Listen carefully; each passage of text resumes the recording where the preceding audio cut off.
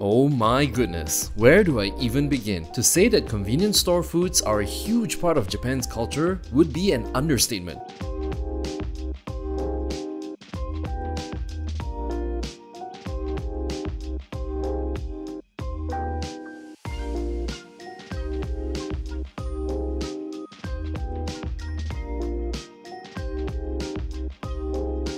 So if you're ever heading to Japan, you absolutely have to try some of the amazing foods available. Trust me, your taste buds will thank you for it. Here are the top 5 Japan convenience store foods that you have to try, why you need to try them, and how much they cost.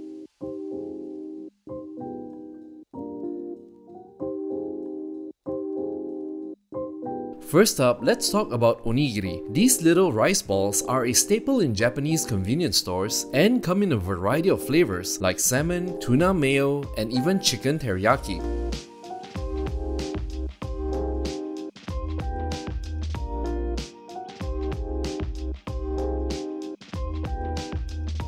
They are the perfect snack to grab on the go and are super affordable too, usually going for 100 to 200 yen each, which is about in US dollars 80 cents to $1.50.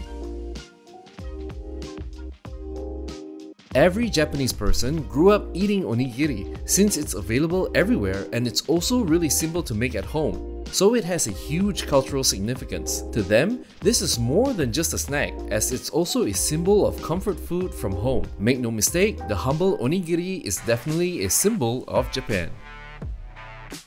Next on the list is karaage, or Japanese fried chicken. If you've always loved fried chicken, then you'll want to pay attention, cause Japanese convenience stores have some of the best I've ever tasted.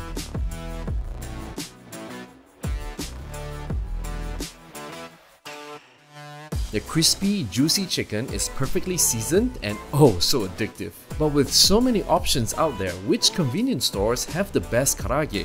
Well, that's a tough question to answer because it really depends on your personal taste. Do you prefer a lighter, crunchier coating, or do you enjoy a thicker, more flavorful breading? And we haven't even touched on which dipping sauces to get yet. That being said, there are a few convenience stores that are known for their exceptional karaage. Lawson is one of them. Their fried chicken is often cited as some of the best in the business, with a crispy coating and juicy, flavorful meat. Family Mart is another popular choice, with a wide variety of karaage options to choose from, including spicy and garlic flavored varieties. But perhaps my personal favorite is the karaage from 7-Eleven, where you can find not only classic flavors, but also unique and seasonal flavors like spicy cod roe and yuzu pepper. Promotions for karaage are also frequent, so you get more chicken for less money. Expect to pay between 100 to 300 yen, or in terms of US dollars, 80 cents to about $2. Third on the list is something pretty unique, the yakisoba pan. This is a unique creation that you'll find only in Japan. It's a hot dog bun stuffed with stir-fried noodles topped with mayo and a savory sauce. It might sound strange, but trust me when I say it's freaking delicious. And just like the onigiri, this is also another cultural icon because it's usually served as lunch to kids in school or they'd have it at festivals, so there's a lot of nostalgia surrounding it. They're usually sold at 150 yen each, and that sets you back for about $1 US. And of course, no trip to a Japanese convenience store would be complete without trying some sushi. Now, I know what you're asking, convenience store sushi? Are you for real right now, Aaron? Yes, I'm dead serious, and don't let the fact that it's from a convenience store fool you, because the sushi you'll find is still top notch. You also don't have to worry about long lines like the ones in front of sushi restaurants. You can find everything from classic salmon and tuna rolls to more adventurous options like squid and sea urchin.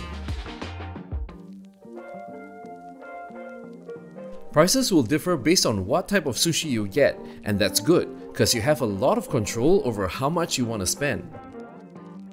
Last but not least, let's talk about the melon pan. This sweet bread has a crispy outer layer and a fluffiest interior. It's the perfect sweet treat to satisfy your cravings, and being one of Japan's true comfort foods, there's crazy demand for it everywhere. Make sure to pair it with your favorite coffee or green tea. It really makes you go, damn, that's good. I could go on and on about food in Japan, but these are some of my absolute favorites, which I hope you'll check out the next time you're in Japan. Let me know what your favorite foods are in the comments, and be sure to hit the subscribe button to watch more of my videos. And with that being said, I'll see you guys in the next one.